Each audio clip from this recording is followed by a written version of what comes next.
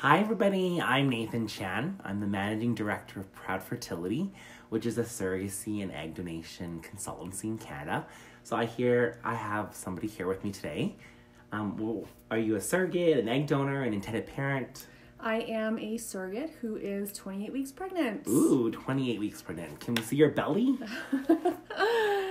Baby, brewing. It doesn't look that big. Everybody tells me I don't look that pregnant, and I sure feel that pregnant. Oh yeah? So you're 28 weeks pregnant. So tell us a little bit about how it's been going so far. Who are you carrying a baby for? The pregnancy has been great. My intended parents are a gay couple in Canada. They're amazing. And yeah, it's just been a lot of fun. It's been a different pregnancy from my first two. So I have a 3-year-old and a 12-year-old. And this little one has been quite different, but just as much fun. At 28 weeks, you know it's a boy or girl, right? We do. What is it? We found out it's a boy. Oh, okay. And you have two? I have 2 boys. I make boys. Yeah. Okay. So what inspired you to be a surrogate, first of all? When I had my oldest 12 years ago, I knew the day I had him that surrogacy would always be a part of my journey. And it just came up recently within the last year and a half that it was the perfect timing. And so that's when I reached out to Proud Fertility and we just connected, and it just all happened perfectly organically. And so that's how it all came Okay. about. So we're going to jump into the topic that you wanted to really talk about today, because you have some things to get off your chest. So, yeah, I guess a lot of people, we just went out for dim sum today. I did, my first dim sum. And I guess someone said, oh, you're just going to give this baby away? And then we just started having a chat about this. So what do you have to say about that? Just, you're giving this baby away. Like, how can you do that? You're giving a baby away. I would have to say that is the first question that comes up when it comes to surrogacy is, how are you going to give the baby away? And right from the beginning, the baby has never been mine to keep. I am growing this human to build a family, which I think is unbelievably magical, and it's been a super humbling journey. But that is the thing I struggle with the most, is people just don't understand that for me, from day one, it has never been about me having this baby or me taking this baby home. It's about growing a family. So I know deep within my soul that it's never going to be a problem for me to watch these amazing men grow their family. And it's because of my body that I've been able to help them really do that. So I know that... has this been hard for you when people do they say it in a more questioning way or a curious way, or is it more like they're very much judging? There's definitely some judging points and times where people just don't have faith in what I know about my body and where I'm at. And I'm confident It takes a very special person to be a gestational surrogate. So for those of you who are watching, gestational surrogacy is this baby you're carrying is not genetically linked to you. Mm-hmm. So the gay men who are in need of you to carry a baby for them are not using your eggs, right? Correct. So, and that's a totally different kind of surrogacy.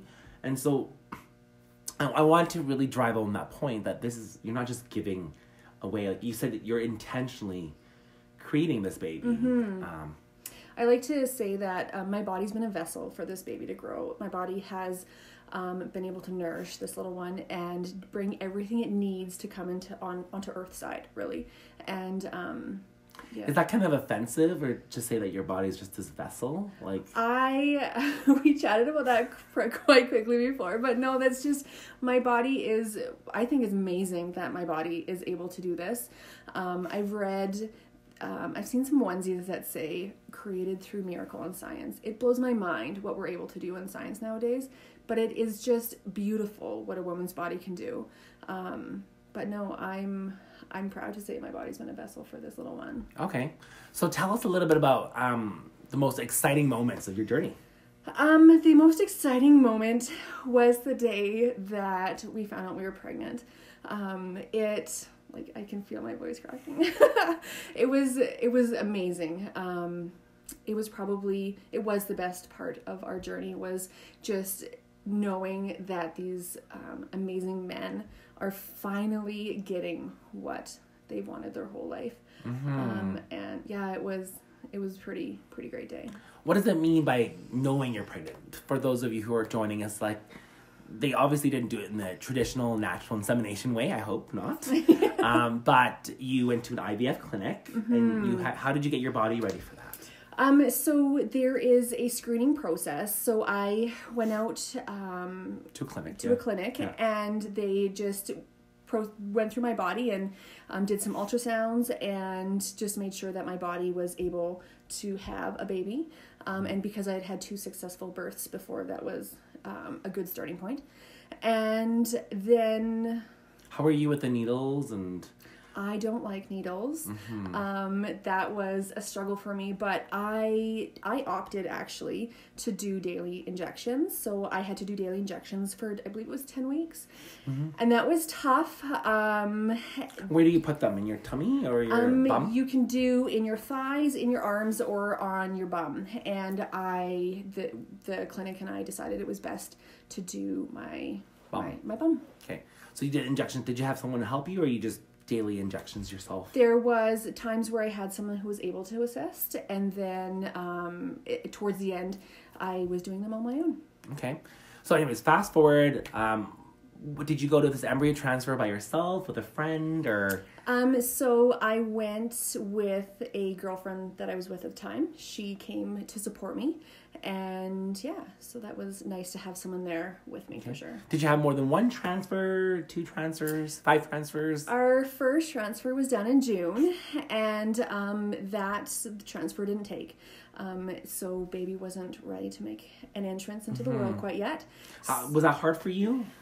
You know, it was saddening. It was a tough, it was hard to hear, but it was, I went in knowing that whatever happens through the whole process is meant to happen. So I knew going into the second transfer that if it took, it was meant to take, and he is meant to be here. And if it wasn't successful, then it just wasn't meant to be. So we had the second transfer done 3 months post after the first one. Taking some time to recover, kind of ish. And then the second embryo transfer just took? It did. Okay, and that was the exciting moment you were talking about? Okay, great. So looking forward, you're 28 weeks pregnant now. Let's just say you actually have a full 40 weeks. Like, what's your biggest fear, and what are you looking forward to, really? I'm going into, my biggest fear, I'd say, is going into this labor, and I really would like to do it naturally. I have a pretty great idea as to what that's going to look like, and my intended parents are super supportive. They're really allowing me to drive the journey itself. But my biggest fear, I think, is the pain and needing... Because you're definitely glowing now. Thank you. When you're near the end, you just kind of want to finish, right? Yes. Yeah, so make sure we don't get you on Facebook Live.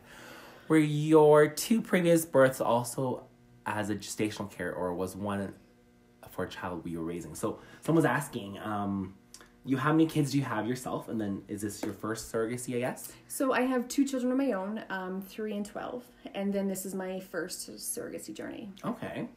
Interesting. So yeah, I don't know what else we can really...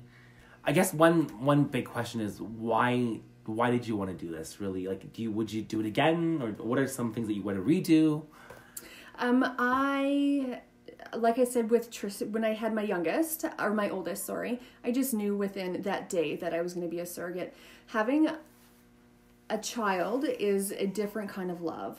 And the thought that there are people on earth that just don't have the ability to bring in life, broke my heart. And that's what made me decide that this is how I need to give back when I'm on my time here. And so that's why I forget what your second question was. I don't know. I don't remember half the things that come out of my mouth anyways.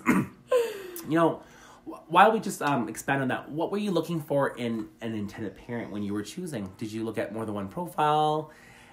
What stuck out for you? It was really important for me to my first journey, in the event that there was going to be more, be a gay couple. So that was really where my focus was. Okay. Which was great that I had connected with Proud Fertility. Proud. And so that was one thing that I really looked for. I was hoping to have someone local, but my exact words were to you, local where they're able to possibly attend appointments, but I don't want them showing up at my house on Sunday for dinner. Like Monday dinner's fine. Why not Sunday? I want to be able to have my space during the pregnancy, but I also want to have the inclusion of the parents to whatever level fits best for them and for me. And I've been really blessed that we have found a beautiful common ground. Mm-hmm. And yours happened to be local in terms of like Canadian. And there are, like, you would have been fine with a couple that was not from Canada who would make these efforts to come and has that time too, right? So definitely there was a couple other profiles that really stuck out. And I have no idea who they are. It's been a while. They weren't Canadian. But I just loved what was presented to me in them, both via what they had to write and what pictures and everything that was important to them in their life. So they attended, what do you mean? They attended some of these appointments with you? Yeah, so at my 20 week, my intended parents were able to come down, and they were able to come to our 20-week OB appointment, which was amazing. They were there to hear the baby's heartbeat.